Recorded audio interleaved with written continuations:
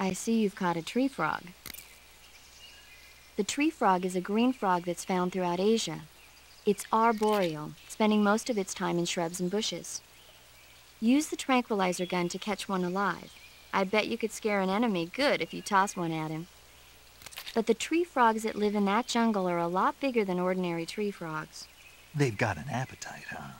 You've got a one-track mind, don't you? But seriously, that is one theory. However, there are people who think it's a mutation caused by nuclear testing and waste from the research facility.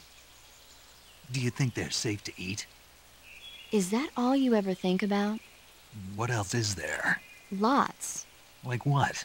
Like why a frog would get so big in the first place. Whether it's a temporary phenomenon created by a unique environment, or a permanent mark of evolution, or a product of the toxic waste coming out of the research facility. If it is the waste that's causing it, then it means humans are interfering with the ecosystem. It really makes you think about the changing relationship between... This isn't interesting.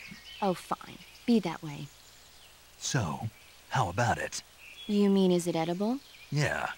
Well, I guess it's probably okay. Probably. I don't know. The guide doesn't say anything. Pretty useless guide, if you ask me. Well, try one for dinner and you can help improve it.